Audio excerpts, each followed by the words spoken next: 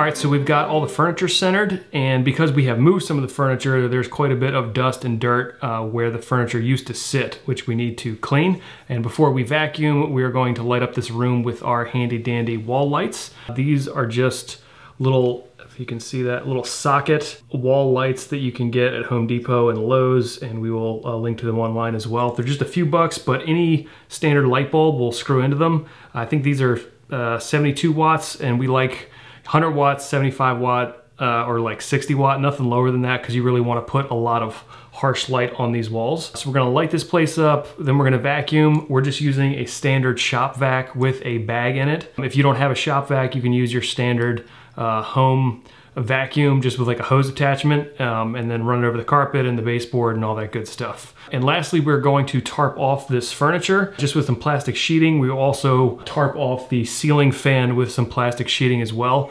And for that, we'll show you guys what we use in a second. But yeah, let's get cracking.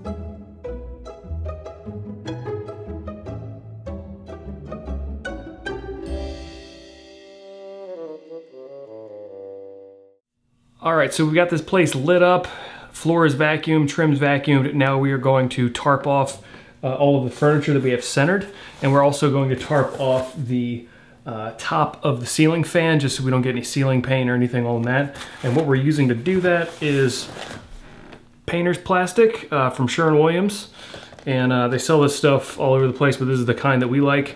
And what you will need is you will need some plastic sheeting. You can also use drop cloths, and I'll also be using a utility knife to cut this stuff. So those are the two things you're gonna need, as well as we're gonna use some frog tape from SureTech, and that goes around, we'll use that to tape up the plastic sheeting that we're gonna put around the ceiling light. So that is what we're doing. Ready to go? All right, so I'm gonna cut this plastic, and what I'm doing right now is I'm just gonna use my utility knife, and I like to pre-cut my sheets before I start spreading them out. I know I'm gonna need 4 different sheets of plastic, so I'm gonna cut 4 pretty long ones. I tend to like to cut longer pieces than I need, that way I'm not worried about it slipping or anything. So you want it to like hang a little bit more over than just the exact size of whatever you're covering. So we need 4 sheets, and here's what I do. So it tends to feed out of the top of the box.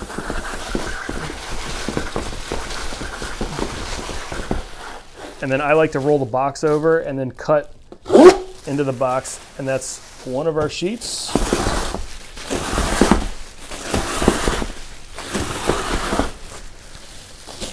Here's 2.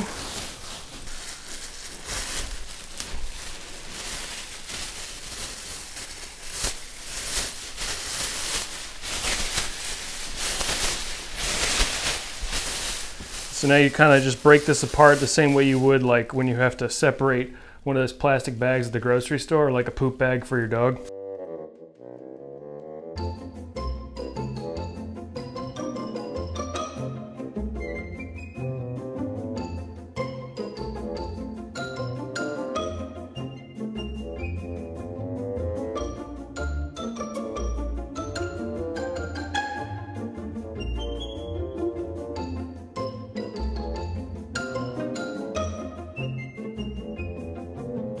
All right, so we have everything tarped off. We've got the furniture tarped off, the ceiling fan tarped off, and now we are ready to sand the walls and the ceiling. Normally what we like to use is this 360 radius tool, which is a big sanding disc on an extension pole. It's just a 4-foot Wooster extension pole. And Josh will be using this as kind of his jam. But in case you do not have one of these, you can also use regular sanding paper. And I will show you how we do that. We like using 3M 150 grit sandpaper. It's a good grit. It's not too fine, but it's not too coarse, and it'll get the walls nice and smooth. And it comes in a box that looks like this. And then it comes in a full sheet, and then we fold this in half and then fold it into thirds, and I'll show you what that looks like right now. All right, so it comes in full sheets like this. We fold it in half. Get a nice little crease in it, and then fold it back. Line up the edges, just like arts and crafts back in the day.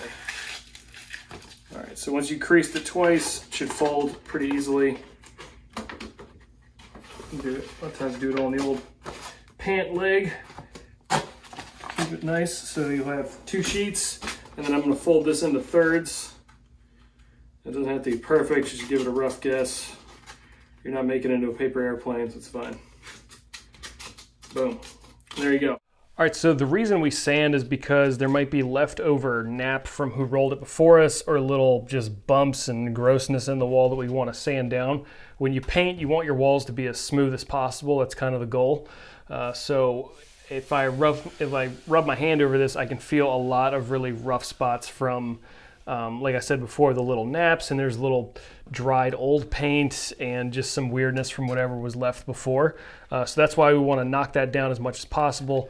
And we're going to do that once over with the sandpaper, and then when we get into spackling, that's when we really start to cover what the bigger bumps are and things like that. So Josh is going to show you how he uses a sand disc, but just to do a regular sand with sandpaper, you know, start from top to bottom, and then I'm going to go in circles, but sometimes you'll see me go side to side. Sometimes I'll go in like tighter circles. It's just kind of covering your bases here.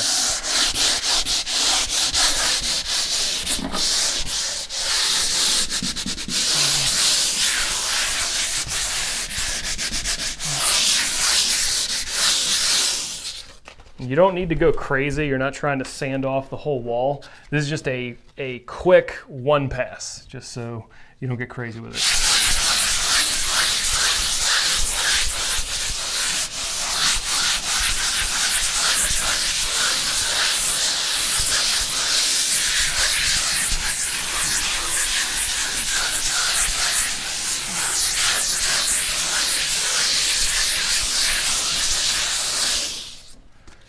All right, so that's pretty quick, and you can also do this on the ceiling with this as well. And then when we go to sand spackle, we're going to be using sandpaper, not the sanding disc. This is a good kind of warm up for that.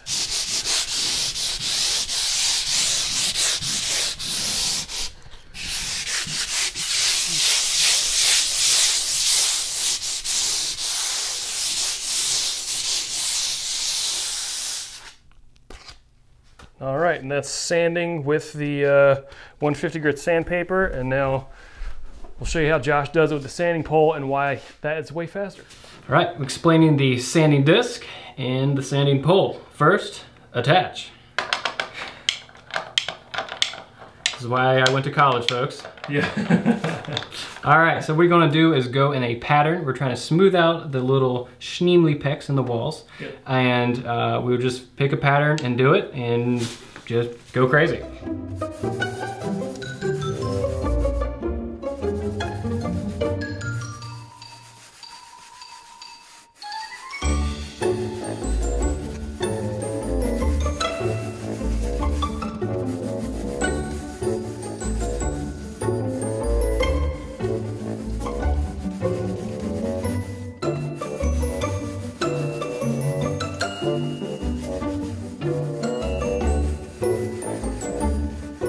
Josh just went in a pattern all the way around the walls, and now he's gonna do a similar pattern, probably just back and forth on the ceiling.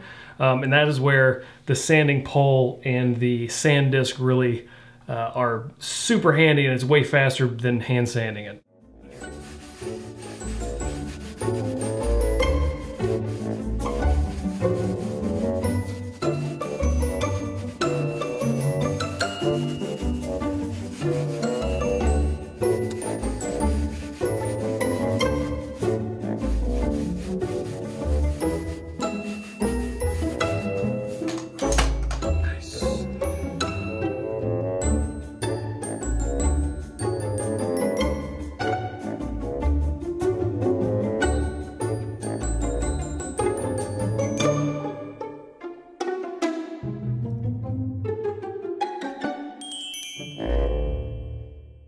Amazing.